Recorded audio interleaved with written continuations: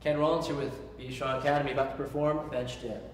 Now, have you do, we're going to go ahead and put our hands right behind our butt. We're going to have a slap in the knees, feet about shoulder width apart. Go ahead and bend nothing but the elbows, working nothing but the triceps.